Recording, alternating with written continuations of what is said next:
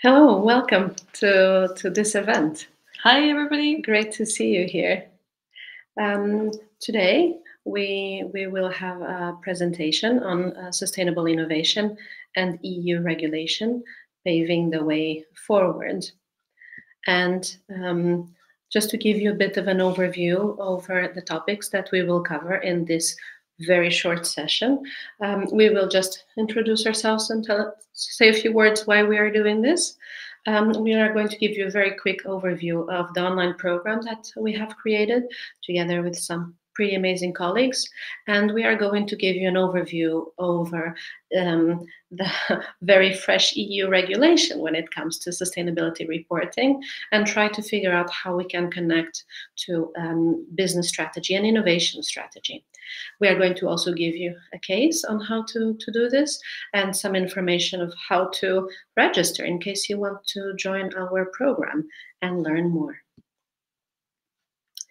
My name is Fernanda Tor and I'm the CEO of Next Agents.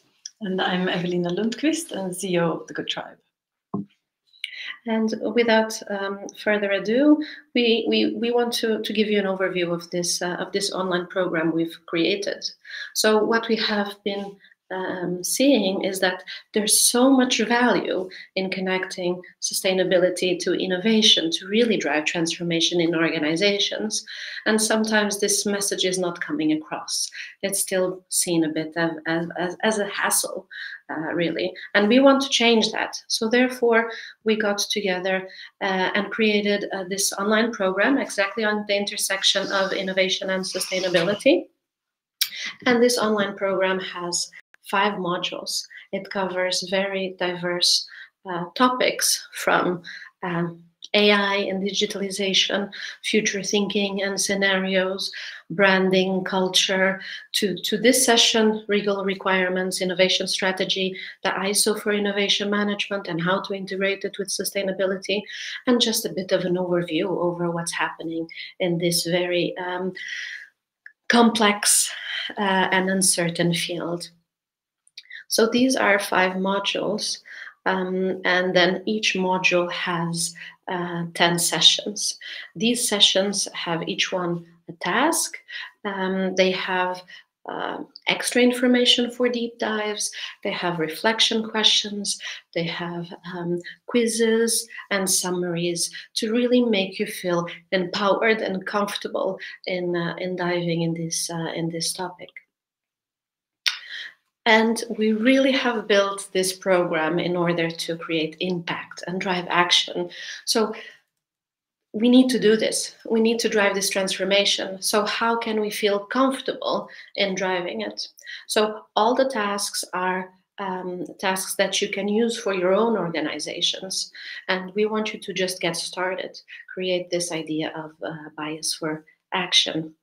And then we also have the live sessions, 1 per module, where we come together and we discuss these very important topics. It's very important, this peer-to-peer learning, and we also create a peer-to-peer opportunity within this program. We've been having some really, really good feedback, so thank you so much for all the participants in our program. It has been an amazing experience, so we're very happy for this very positive feedback. And if you want to learn more, please join us in our website, download the brochure, get in contact with us, write us an email. We're here to help, and we're here to learn. We love to learn. And without further ado, let's dive into the EU regulation. Hi again, everybody. I'm super happy to take you through an overview of some of the regulations that impact the sustainability and innovation space. As many of you probably already know, there is a lot happening in this space at the moment. And what I'll be talking a bit about today is the CSRD and also the Green Claims Directive. But there is a lot more happening in this space, ranging from waste to textiles to all kinds of regulations. So there's really a lot happening in this space. See if I can also see on the side here. Yes, okay. So the CSRD is the focus topic for today. And as you know, the landscape in the EU particularly is changing a lot at the moment. The CSRD is starting to happen this year. Companies are scrambling to put together their first reports, which will be published next year. So there's a lot of companies that are quite confused at what's happening and trying to kind of find their path forward within the CSRD space. Also, the EU taxonomy has been somewhat of a game changer. We already have that since a couple of years, but that has certainly also had an impact on large corporations.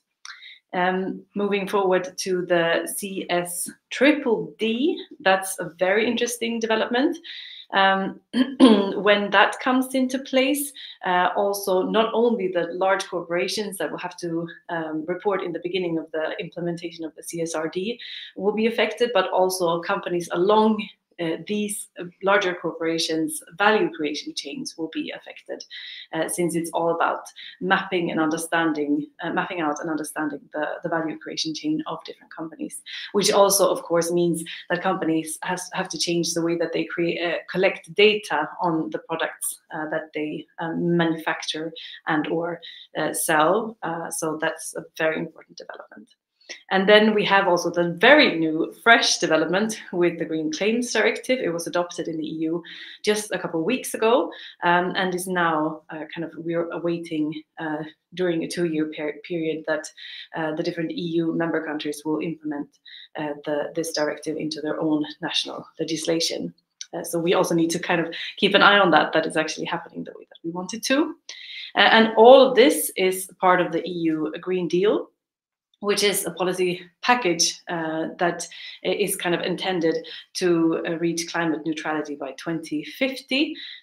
So this is also, especially now with the upcoming EU elections beginning of the summer, this is something that we really need to keep track of in the innovation space, in the sustainability space, that this is not watered down by any future kind of government constellations, that this is actually as strong as we want it to be. So a bit more in detail on the CSRD, what it actually means. It's definitely more important information for larger companies, 250 plus employees, 40 plus million euros in turnover, and plus 20 million in total assets, and of course all listed companies as well. So we're talking larger corporations in the beginning of implementing the CSRD, but this will also change, including more companies as we go along. What is also very interesting is that this actually means that 50,000 companies all across Europe have to report according to the CSRD within the coming years. And this corresponds to 75% of all the EU companies' turnover. So this is really a significant number. As I think I mentioned previously, this is the first year where companies have to start gathering data. It has not been implemented in all EU countries' laws yet, so this is also something we need to keep track of. There can be some minor variations of the law in the different countries. So yeah, next year we're going to have a lot of reading of the different company reports. So that's going to be very interesting. And down the line, more and more companies will be included on set years. But exactly how that regulation, what that will look like in practice, we don't know yet. So we need to keep an eye on that as well. Moving on to the Green Claims Directive, this is something that is incredibly important. I think all of you know what it's like as a private consumer to walk into a store and try to buy a packet of pasta or whatever it is that you're looking for. It's very difficult to know what is actually a product that I want to buy that has a minimal footprint. It's really, really difficult. And consumers all across the EU are very often being deceived by companies that want to portray themselves as greener than they actually are. So here are some stats that kind of was in the package leading up to adopting the Green Claims Directive. So 53% of green claims by companies give vague, misleading, or unfounded information. That's half. So it's no wonder when you're standing trying to get your groceries that you have no idea what's going on. This is really, really tricky. And this is where the EU wants to come in and help. 40% of the claims have no supporting evidence, which is also rather shocking. This needs to be cleared up.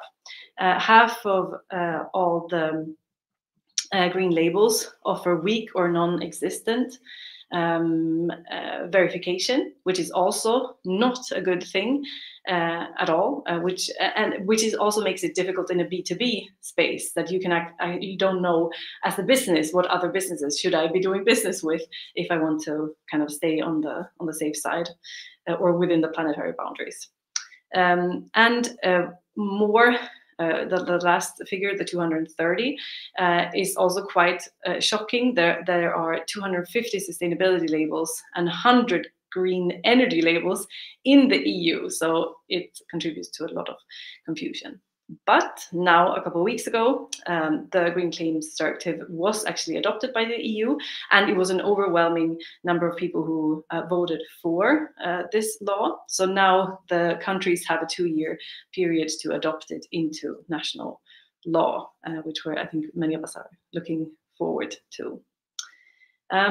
I am not going to go too much into detail on this one. It's what is included. We'll talk more about that in the course. But I think one thing that I wanted to mention is that companies can no longer say that they are climate neutral. They cannot get away with only compensation. That's not possible any longer. So that's quite a game changer. A lot of companies have been wanting to kind of use that narrative, not possible anymore. And of course, I also want to mention the third-party verification of different sustainability claims is also super important. Yeah, I'm a huge fan of third-party verifications, because then you can have more certainty if you use the EU Ecolabel, for example, or others. There are a bunch of really trustworthy ones that you as a consumer, or if it's business-to-business activities that you're running, that you can actually trust that it's the truth, what you're seeing and buying and reading. A short summary is that the landscape is currently changing. And as a company working with innovation, you need to take the regulation change into account. It needs to be part of your strategies. It will have effects on the way that you innovate in your company. It's super important. And also the Green Claims Directive in terms of how you actually communicate your products and services. I think the main idea is that these regulations are going to help companies do the right thing and help consumers make it easier for them to make better choices. But it's also a worry that it's maybe too little, too late, and that it's not strict enough, that we need to take this even further. And there, companies that are spearheading innovation can also kind of push this agenda even further. That's a really, really good space for innovation. Yeah, thank you so much, and I'm going to hand over to Fernanda again. Thank you so much, Evelina. So moving forward, we also wanted, exactly like Evelina was pointing, okay, we really should integrate this with strategy, and we wanted to also say a few words about that, about the integration with strategy. So what we see is, what are the main reasons that businesses should invest when it comes to resilience? Well, you know, there's the regulation as a pressure, fear, and strategy. And it makes sense that it's a strategy, the kind of the driving force for businesses to want to become more resilient. And what we see here on this data on the right corner, this is the World Economic Forum report on the Global Risk Report for 2024. This is not going to go away, and it's going to increasingly become more and more stormy and unstable. So we see that even if we feel that we are facing at the present very unstable times, it is in fact going to get worse. So okay, this is interesting. We understand that things are going to get tougher, but then concretely tough related to what? Well, this report from the World Economic Forum points out in the next 10 years, by topics, the biggest risks, and out of the top 5, 4 are related to climate. We know that this issue is becoming increasingly important. And what are we doing about it? Well, it's really interesting. So this is data from the a survey for corporate board directors. And it's very interesting that comparing 2022 to 2023, more directors feel that they are comfortable when it comes to ESG disclosures. You see this from 25 to 51%. But looking specifically about the integration from ESG in the business strategy, you see a decrease from 64% to 54%. That's minus 10%. So, okay, we are more comfortable with the disclosure, with the legal aspects, but we are not really implementing it and building it together with the business strategy. In fact, when we ask board directors if their boards are discussing climate change, the numbers in 2022 were 51, 2023 48, so a slight decrease, and still not around 50% are discussing ESG in the boards. Why we think that this is a challenge? Well, we think that this is a challenge because if we don't have the strategy in organizations, in businesses, being developed together, considering ESG sustainability, then we are not really preparing ourselves for transformation, are we? Then it's just about the reporting, the disclosure, and what we see on information coming from the European Commission on the survey to European businesses from 2023, we see exactly the same kind of numbers. We see that in the Nordic countries, where we are doing this live stream from, in the Nordic countries, sustainability is seen more as an opportunity, achieving almost the 50%, but the rest of Europe, and especially in the south of Europe, businesses don't really have that mindset yet. Again, be mindful that the best case scenario is still around 50%.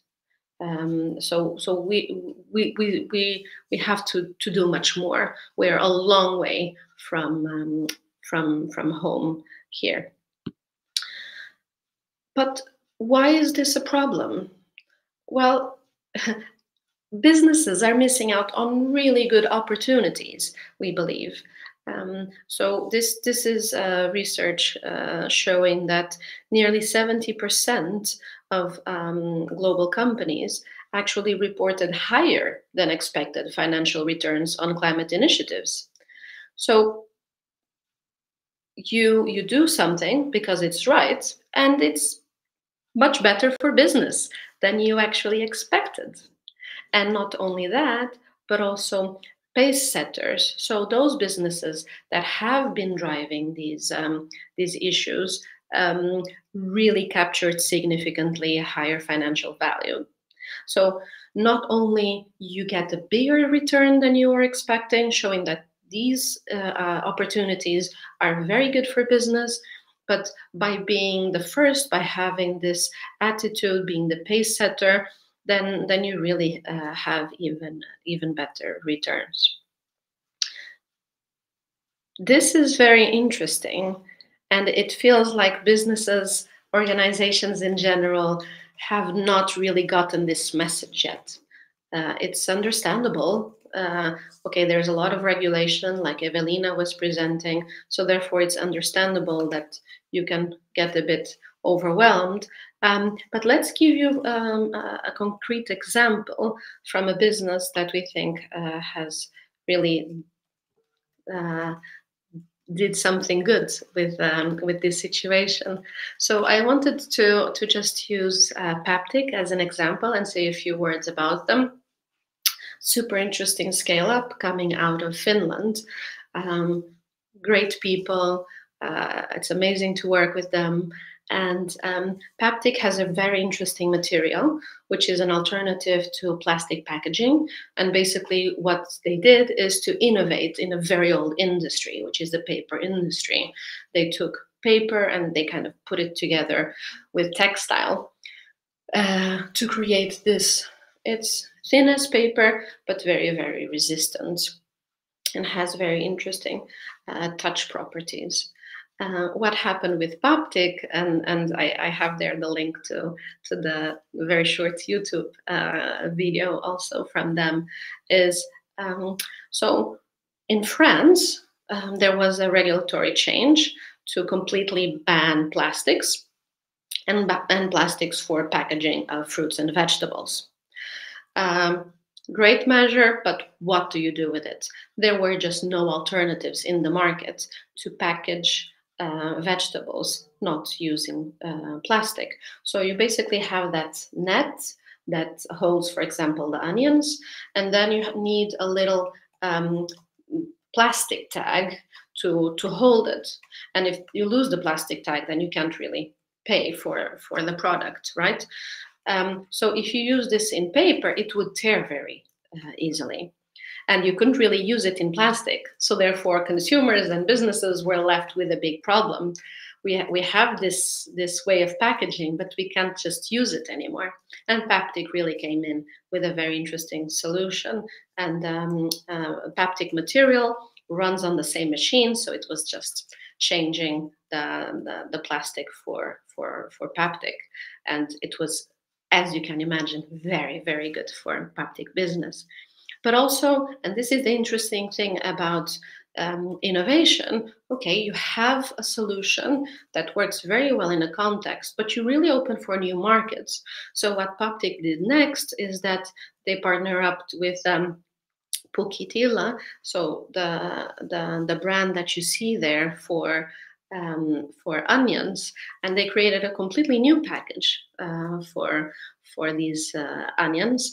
And very interestingly, Paptic as a material is more breathable, so therefore it actually allows the onions in this case to be maintained fresh for longer periods of time. And they won together a World Packaging award on this package. A very traditional industry that can get disrupted if you use the regulation as a trigger together with innovation to create new solutions. So I think that hopefully we have been able to give you a bit of an overview on both the regulation, but also the opportunities of really trying to not separate regulation from the business, but rather integrate it and use it as a driving force to rethink and transform business. So if you want to learn more, which we hope you do, please register to our program. Keep in contact with us. And this today was just an overview over some of the topics that we present on Module 2.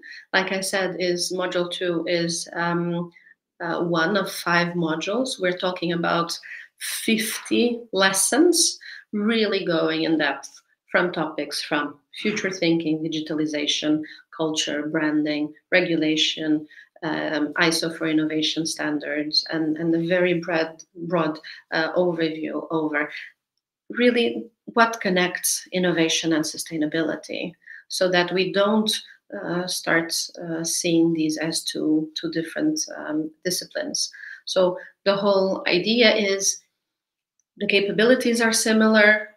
You shouldn't have them separate. Let's try to do this together. And this was us for today, but we have a much bigger team that is delivering this program and making this program possible. Very smart people. We're very proud of being working with them, and hopefully you are curious enough to come and join us in our program. Before we wrap up and we go to some of the questions that we have in the chat, we wanted to give all the participants from this session an opportunity to register with discount for the program. So we're talking about the 20% discount using the code that you see on the screen. And this will give you a discount if you register to our upcoming cohort. Yes. Thank you. Yeah. Let's take some of the questions. Yes, we had some questions in the chat, mainly regarding how is climate neutrality then actually tested to be verified? It's a really good question. So there are different schemes that a company could use to do that.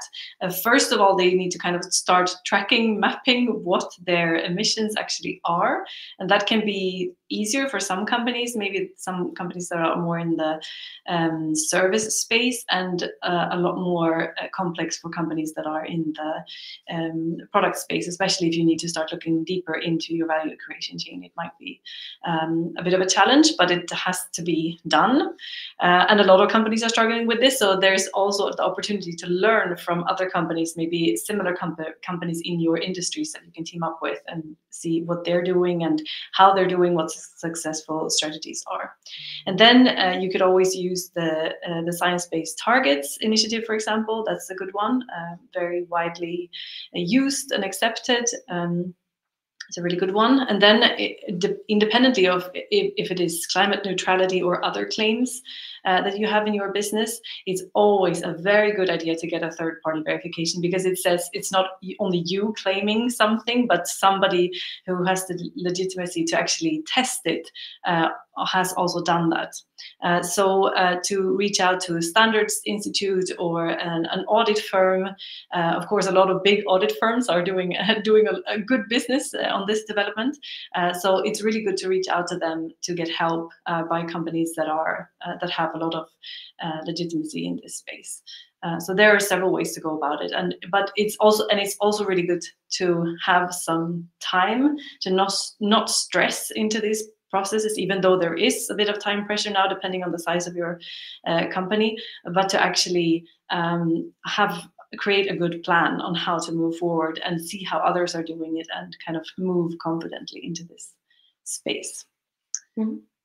We also have here another question coming in.